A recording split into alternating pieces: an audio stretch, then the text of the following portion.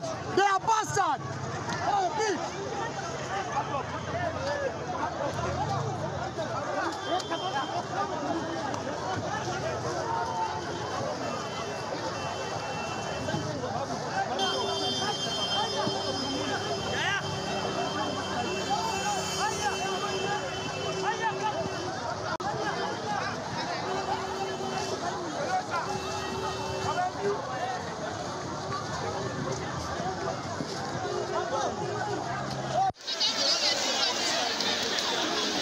This stampede is not caused by an incident the people are running away from. Far from it.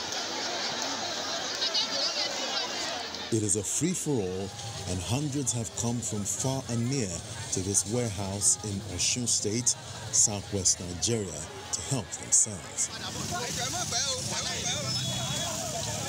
The foodstuff being carted away was stored by Kakovid, a private sector initiative supporting the fight to mitigate the effects of the coronavirus. But to these people, at a time when they are feeling the crunch of the lockdown, first from COVID-19, then the EndSARS protests, Christmas has come early, bearing gifts. Still in the southwest, some looters in Ekiti State invaded the federal government silos and the Agric Development Program warehouse in Ado-Ekiti, the state capital, looting bagged items and other materials. 60 feet. In their large numbers, the people besieged locations apparently to cart away food items, especially COVID palliatives, has been witnessed in some other states across the country. Apparent surprise and delight also hit residents in Calabar, the Cross River State capital, and no one wants to miss out on the opportunity. Same excitement is experienced in Kwara State North Central, where another COVID warehouse stored in a cargo terminal at the state airport has seen hundreds flooding in and out with their loot. Meanwhile, the warehouse storing emergency COVID-19 palliatives suffered the same fate in Bukuru, Jos South local government area of Plateau State. The storage houses various items ranging from grains, pasta, and agricultural equipment. The expectation of people is that the food materials donated by the COVID drive would have been distributed, but this discovery leaves many wondering why all this foodstuff was not directed to those in need of it. And perhaps more interestingly, who are those responsible to explain this?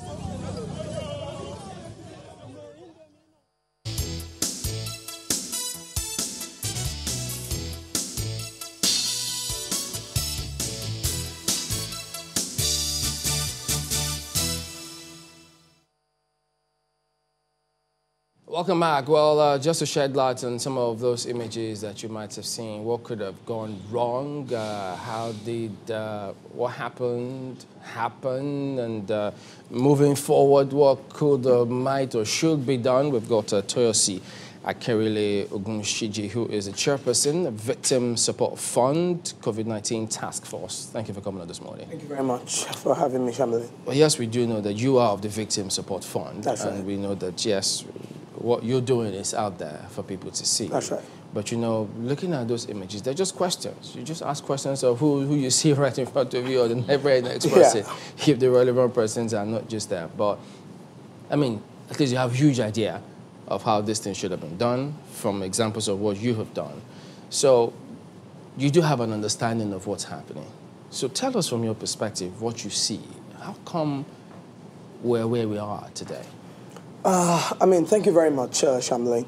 First, it's important for me to provide some context. The Victim Support Fund was set up in June 2014 as a private sector-led humanitarian initiative supposed to provide psychosocial support, economic empowerment, education, and rehabilitation and resettlement for victims of terrorism and insurgency in the Northeast. And so our work over the last 5 to 6 years have basically covered Borno, Yobe, Adamawa, Taraba, Gombe, and a few, we've made some interventions in the IDP camp in Ohogwa in Edo State.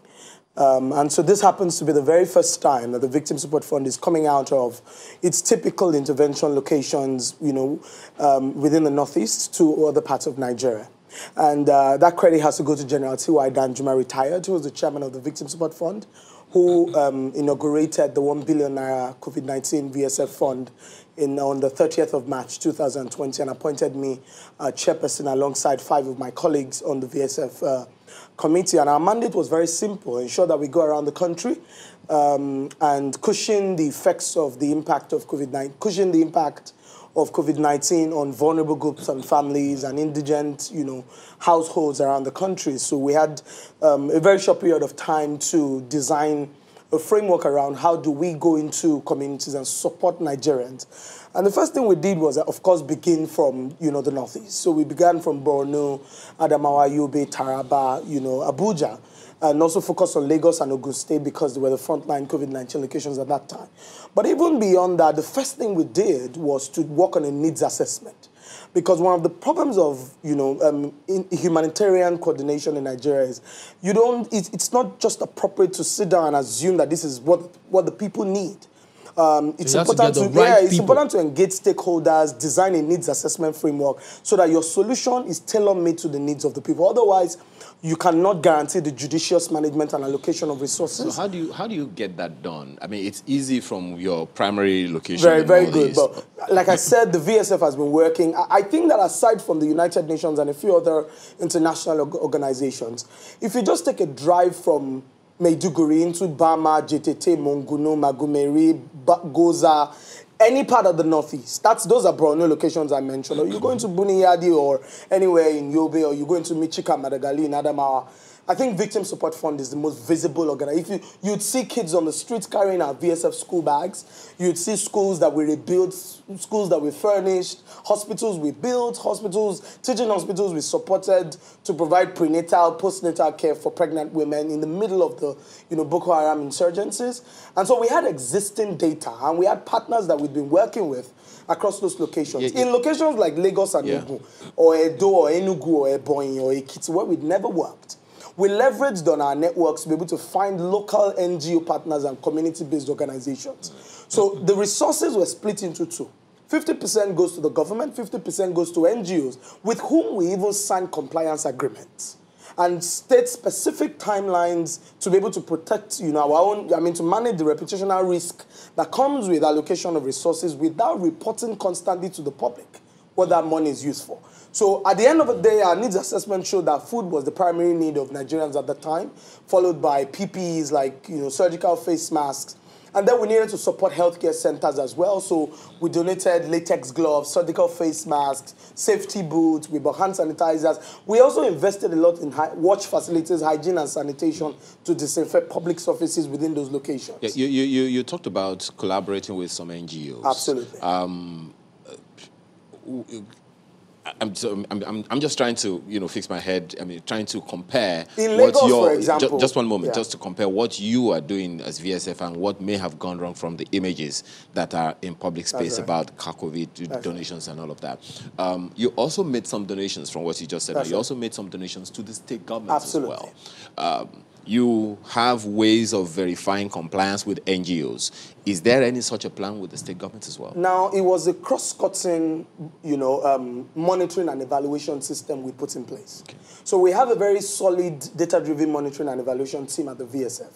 Because one of the things that you don't want to do when you are coordinating humanitarian support, especially to indigent households, in a country with a huge trust deficit between people in positions of authority and the led, and and the citizens, if you like, it was important to ensure that transparency, accountability, and probity from the beginning of the budgeting, the purchasing, and the handover to the states. Let me give an example. In Lagos State, for example, we had 2 different warehouses.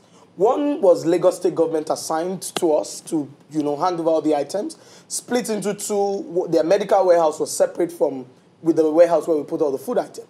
But we also had our own VSF warehouse where we could control the items we're going to package and give to our NGOs. And then we mandated one of our NGO partners as a monitoring and evaluation, organization to supervise the donations of Lagos State. Not because we didn't trust them, but we cannot, what we don't evaluate, we cannot control. And what we cannot control, we cannot report.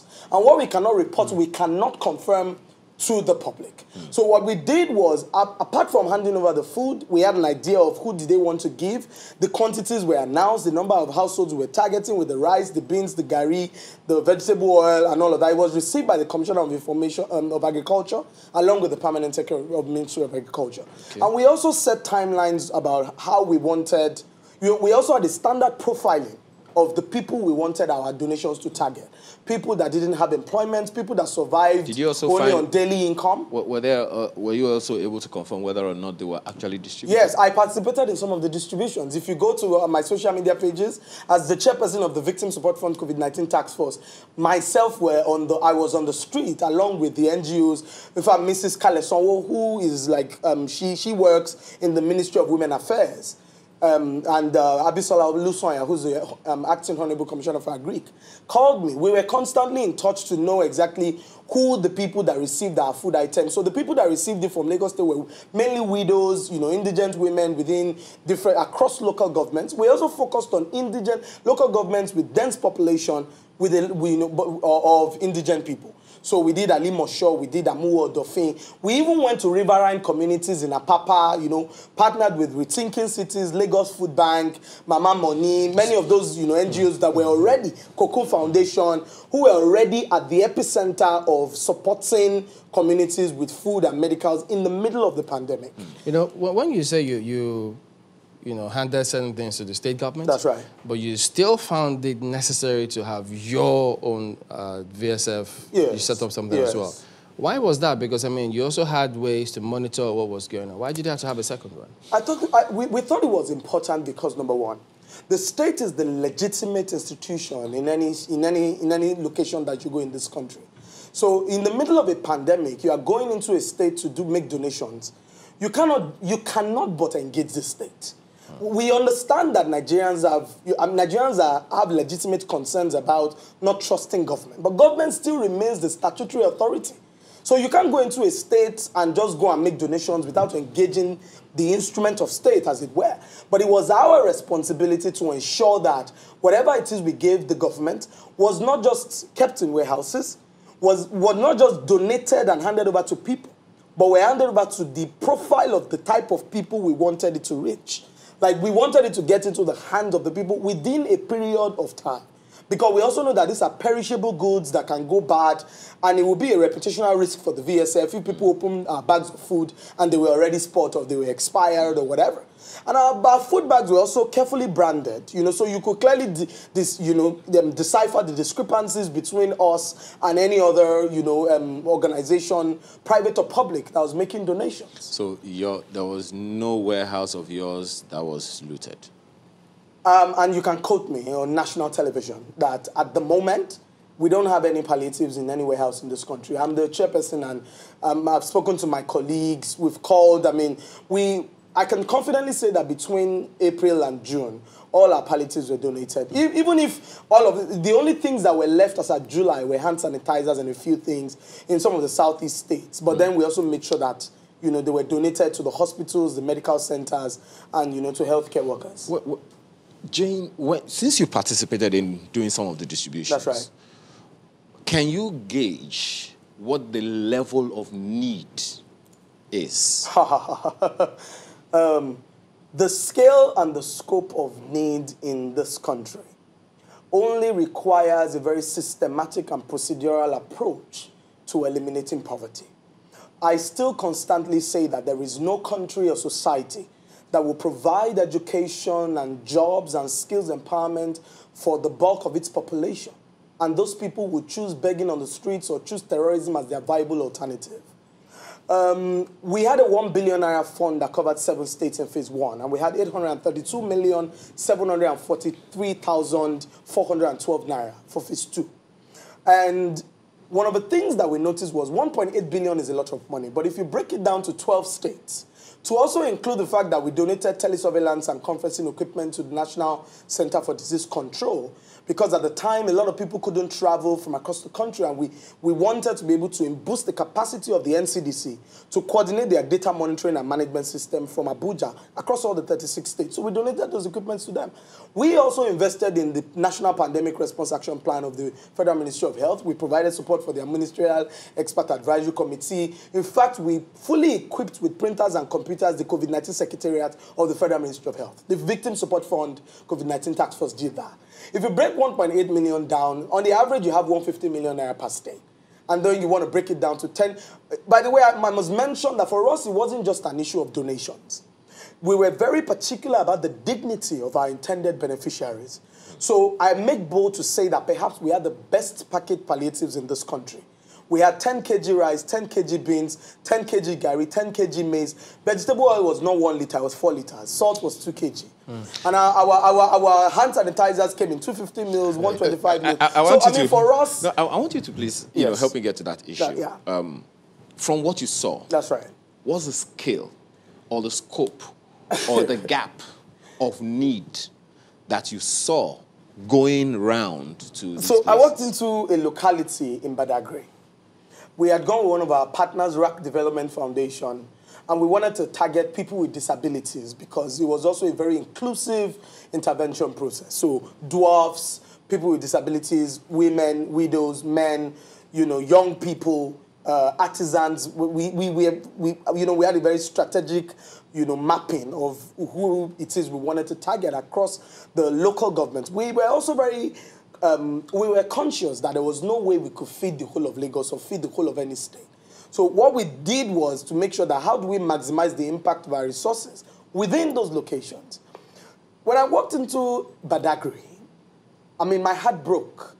There were places that we went to, and they said that nobody had come to those communities to give them anything at all. In the last, you can go to my Instagram or VSF Instagram page to see old people, like really, really old-aged people. If I had anything that I had, I would go back there with my personal funds. And I want to encourage Nigerians that this is not the sole responsibility of government. The fact that we're constantly going to have indigent people within us, within our society, means that there has to be a more deliberate and intentional approach to providing social protection for our people. The scope and the scale of the need is so much that whatever it is you give is like a drop in the ocean. But and then it's also temporary, because how long would 10 kg and 10 kg rice and beans last for a family, an average Nigerian family of a father, a mother, and 4 children? Yeah, but we're trying to understand how come some of these items didn't get to the people, because as we saw over there for days now on ending, we've seen different parts of the country. Because I'm just looking at your own strategy to see what happened, how you were able to ensure that it got to the people who wanted it. Because today, some dailies are reporting that officials are saying, no, we didn't ask the states to wait for approval before distributing anything. So states are saying, well, these things were here, we didn't hear from them, they wanted us to wait until certain times, and so it's going back and forth. What do you think could have gone wrong? See, Chamberlain, I don't know. I don't know much about the internal processes of, the government or CACOVID, so I'm unable to make very informed, broad, comprehensive comments on that. But I know that, I had granted an interview to the International Center for Investigative Reporting in September, and they had asked me what some of our challenges were at the Victim Support Fund COVID-19 Task Force, and I said one of them were the perhaps underlying bureaucratic, processes that could greet some of interventions like this. And you see, I don't hold brief for any government official. I don't have the capacity to do that. But I also know that leadership, requires sometimes you need to have your boots on the ground yourself. You can't simply delegate responsibility and say, go and do this without checking. But I also want us to be slightly lenient with the people at the very top of making these decisions. A first lady of one of the states where we donated called me 2 days ago to provide me explanations on what happened and all of that, and said, look, VSF, you people came. You gave us a letter, You gave us a date, you came with the date, you gave us a list of NGOs, you gave us agreements, we were clear about what you wanted to do and who you wanted to hand over your food items and all of that too. I think perhaps what we should be looking at going forward is what are some of the critical learning points. And at the Victim Support Fund, we're happy to share our notes with other organizations who may want to do this sort of things in the future. However, I understand that some of the food items, our food items at the Victim Support Fund were already bagged in 10 kg. We bagged each of the rice, beans, gari, and everything in 10 kg, and then put each into a 50 kg bag per family. I understand that some of the other, private donations were brought in 50 kg or 10 kg, and then some of the states wanted to rebag them into smaller sizes to ensure that it could spread and go around because that, to I was going to ask, populations. because some of them said they wanted to rebag. Yes. So I was going to ask, what was the point of trying to rebag? Because, if you give 50 kg food item to, we gave 10 kg, for example. So 50 kg means you've given the food of supposedly 5 families to 1 family. So why didn't they get it right from the first instance? Well, again, that's why I said I'm unable to make broad comments on that, but we're happy to share our notes at the Victim Support Fund about what could have been done better. But I don't want to make a sweeping generalization that the reason why the COVID-19 palliatives were seen in the warehouse was because state government officials wanted to steal it, or Kakovid was irresponsible. I don't think so. No. Could it be because, Kakovid is a product of circumstance? Could it be because your organization already had a system in place, but Kakovid was just, something that happened and they Well, it's possible, but if you also look at the profile of the people who lead Kakovid, they're extremely, knowledgeable, accomplished Nigerians in their own different rights. So you can't really call their competence to question because something went wrong here. I think that, I like to focus on the solutions. And I constantly am emphasizing the fact that we're happy to share our notes at the Victim Support Fund about how data-driven monitoring and accountability can ensure that things like this do not happen, in the future. I feel that maybe communication is also very important. Communication where? Communication, vice versa, from the government to Kakovid to the government. Maybe, I don't know what could have happened along the way, but like I said, I don't want to completely make a sweeping generalization that, the palliatives were going to be stolen. However, I have reservations about certain public officials who came out to say they were planning to... how do you hold Lagos State government, for example, responsible for palliatives that were shared to members of the leadership of the state to distribute? And one of them said he was keeping it to share it on his birthday. Like, how does the governor, who is in the middle of managing a crisis that has stemmed out of, things that spiraled out of his control, how do you hold him responsible for that? And again, it goes to the very heart of our public our recruitment process into public service. You can call a governor and a minister out as much as you like, but we also need to hold to account the people within that funnel of representation in the ministries, in the government. The governor can sit in his office and say, I want these food items distributed to this. But you have people who have their own agenda about what they want to do. Okay. Will it help? And I'm not as busy as a governor, so it's easy for me to be going around location to location, sharing rice and beans. You talked about data, and it's I'm monitoring along with my colleagues. You talked about data the other time, and it's something we also open our conversation with. That's something a number of people have also complained about. Yes. That we don't have a developmental data, so to speak. We don't have a social diary, social protection diary, documentation, social welfare, whichever one can put it. Maybe that would have helped to know the vulnerable families, the vulnerable individuals. But you can't say we don't have. If the government needs data in this country, there are credible non-profits, community-based organizations, faith-based organizations, which is what we did. Leverage existing networks and build and leverage their capacity. I didn't know, as chairperson, I didn't know any of the NGOs that we gave food in Enugu or anywhere. But we have people that work in these locations that you can call up and say, who are the top 5 NGOs in this state? We want to distribute food. Stakeholders in those states. Call them up. We want to see their records. Working with South Saharan Foundation in Enugu or Professor Joy Ezelo's NGO in Enugu and all of that was not my decision. We have a monitoring and evaluation team that has the responsibility of carefully selecting and verifying which NGOs we distribute through. And we don't just do that. We are documenting in photographs and videos and publishing reports. All our NGO partners, in fact, concerned parents and educators to whom we gave the food for teachers in Etios and local government, had a 36-page report. Cocoon Foundation, all of them had their reports. If you want to see some of them, some of them are published on the Victim Support Fund website. So the other reason why we also make sure we work with NGOs and government is also for checks and balances. Because government can check the NGOs can check the government. Beyond that, the media, the media management around it is very crucial. So yes, a lot of people mistaking some of VSF for other organizations.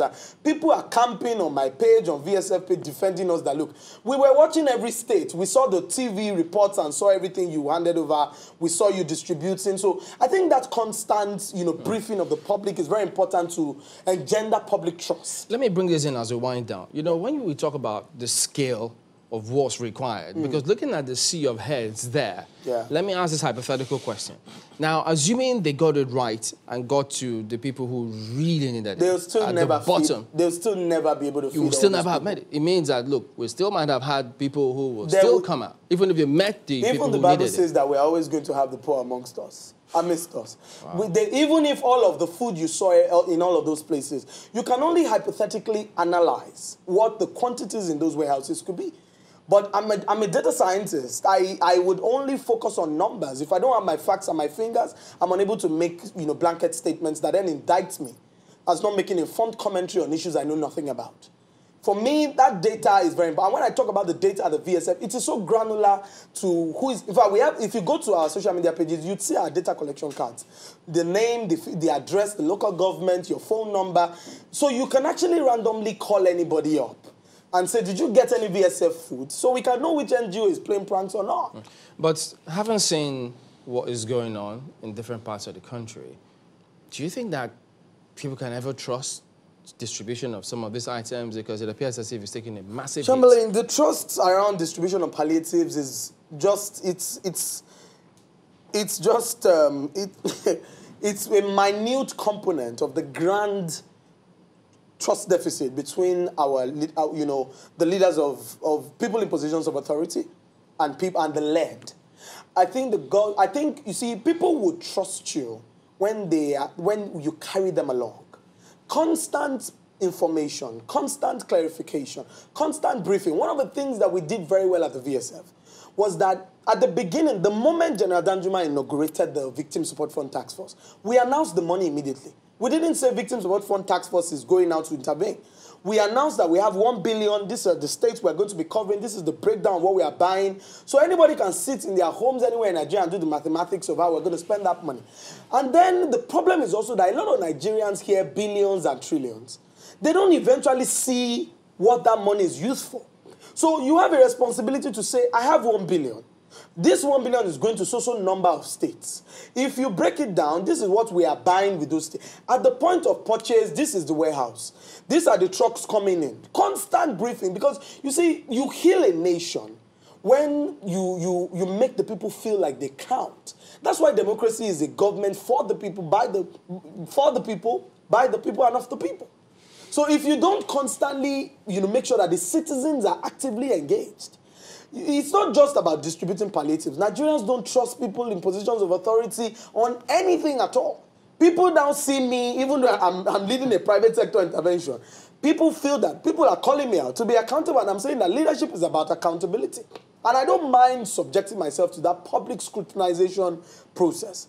Because if you ask me questions, I will provide you all of the facts. And I think that is what, people that have been saddled with responsibility like that. I've not done anything much over the last 6 months. And my colleagues have invested more time. I mean, we traveled I had to go to Badagry by boat. So when people see that, you yourself are participating actively in that process, it somewhat gives them some form of confidence that you are not just, you've not just kept the money somewhere. They can see what the money is actually used for. Communication is very key. Appreciate in all of this, as you've highlighted, which we always talk about here time and again, how they need to keep talking to the people. But sometimes they think that we seem to be making a mountain out of a molehill. But there you have it now. But we do thank you for coming on. Thank you very much, Toyosi Akerele-Ogunsiji is the chairperson, Victim Support Fund COVID-19 Task Force. We will be back in a moment. Don't go away.